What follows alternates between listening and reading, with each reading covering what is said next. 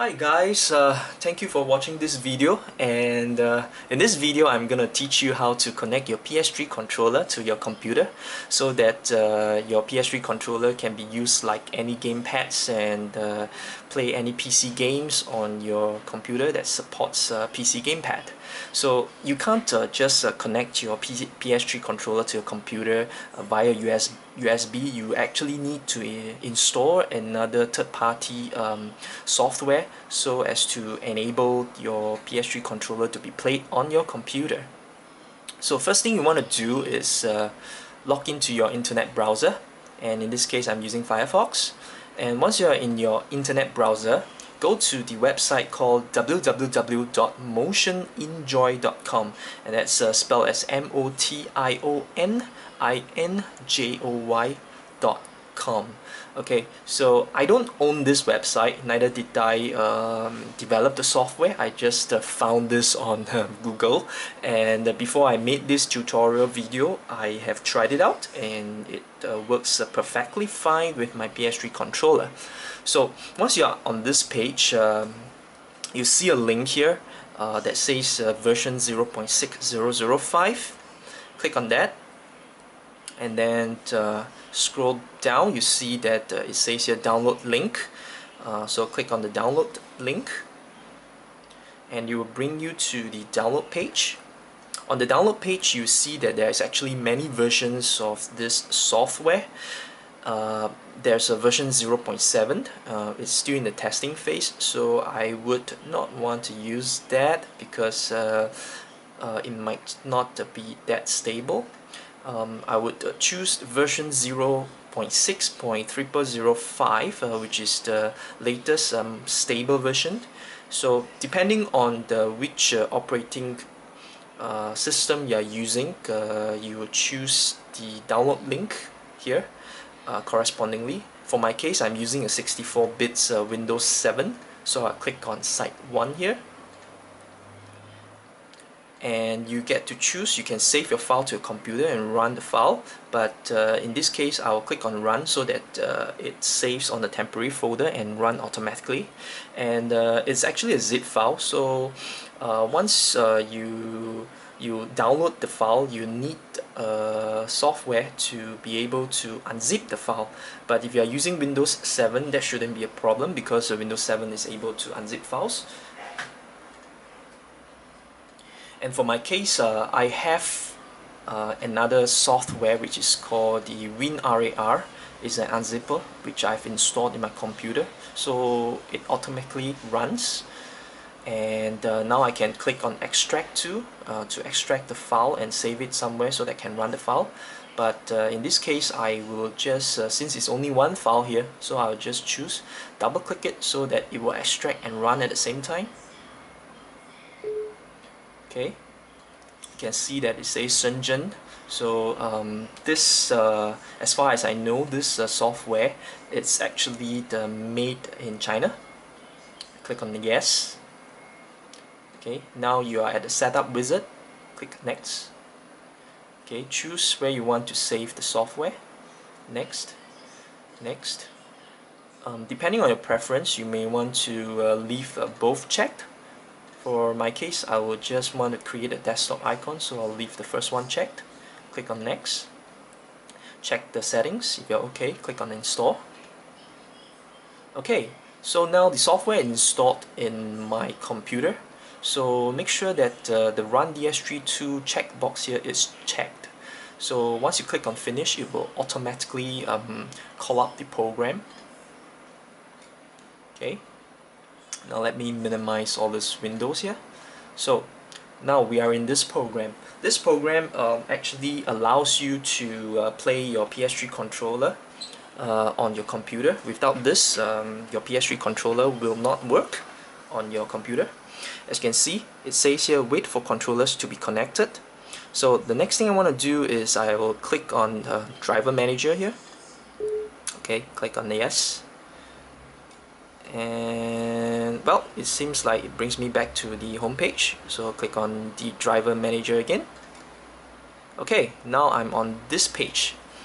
Now the next thing you want to do is to take your PS3 controller and your USB cable. Connect your USB cable to your computer, and then the other mini side to your PS3 controller. Now I'm using a third-party PS3 controller, but if you are using an official PS3 controller, it works perfectly fine as well. So now go back to the screen. Okay, I'm gonna leave my PS3 controller connected to my computer and go back to the screen here, and you can see that it has detected the USB, via the USB your PS3 controller. What you do is that the box here, you want to check it, and then click on load driver. Well, this may take a while depending on how fast your computer is. And once it is completed, you can see that it says here completed. Okay, I have actually tried this before the video, so I don't get the restart your computer message. But for some of you, you might, since if it's the first time you install this program on your computer, it might ask you to restart your computer. So what you do is make sure you save all your work. Okay, restart your computer, come back once you're back on the Windows, load this program again, and you want to come to Device Manager. Okay, click on this again and click on load driver, and once it's loaded, go back to Profiles, and now you can see that the DualShock 3 6-axis is connected. And now back to your controller. If you see that there's actually no lights here, what you want to do is to press the center button here, just to tell that the computer, so that it knows that this PS3 controller is connected. Now you can, the first thing before you start playing, you want to actually ascertain that your PS3 controller is functioning okay on your computer. So what I'll do is I'll first do a vibration testing. Okay, I actually feel the vibration on my hand, but I'm not too sure. You guys can, probably not see it. So what I'll do is probably I will just put this next to the camera and see if you can hear the vibration. Okay. Okay. I'm gonna click one more. Once more. There you go. So vibration testing passed. Next, go to the game controller panel, and then it will call up a small window here. Make sure this is selected and click on properties. It will call up another page, which is the test page. Here you can actually test all the individual buttons on your PS3 controller. So what I'm gonna do is I'll probably try the up.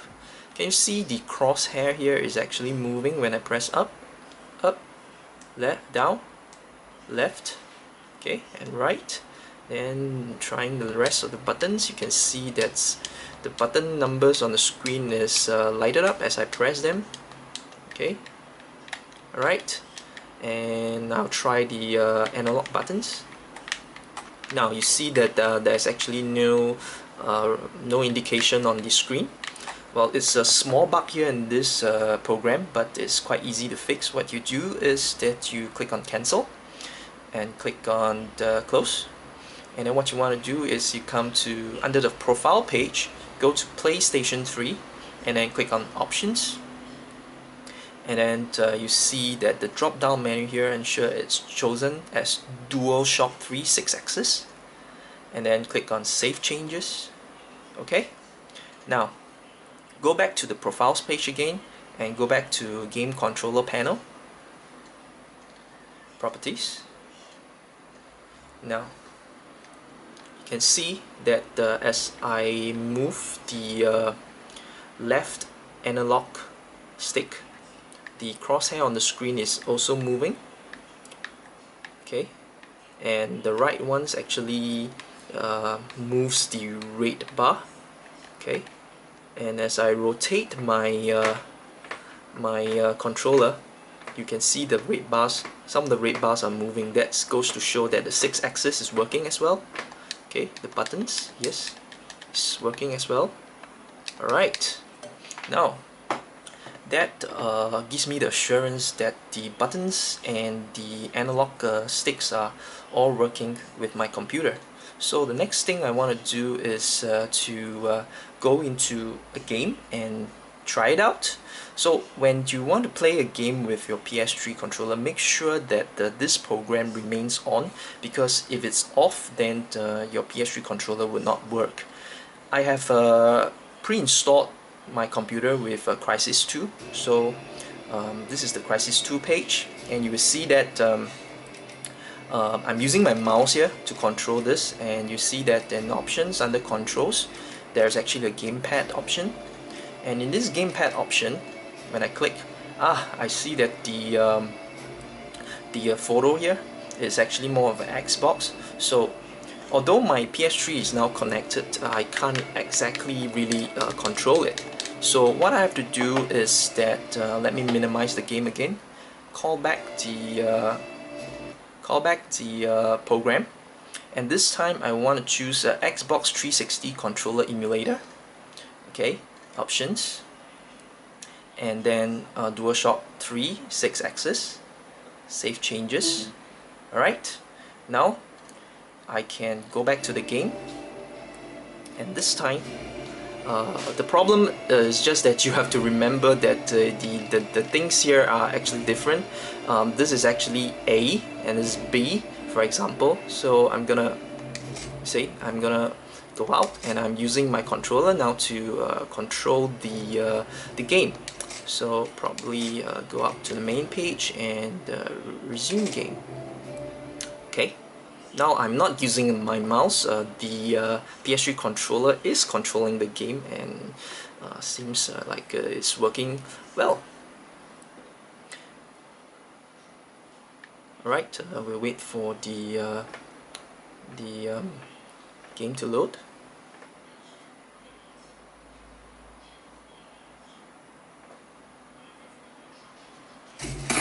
Cool. Okay, now we are on the game.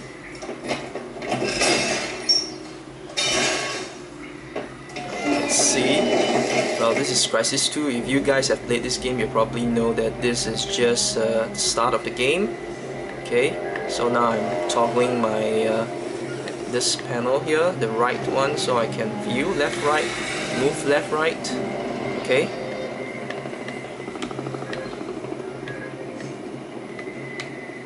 Jump.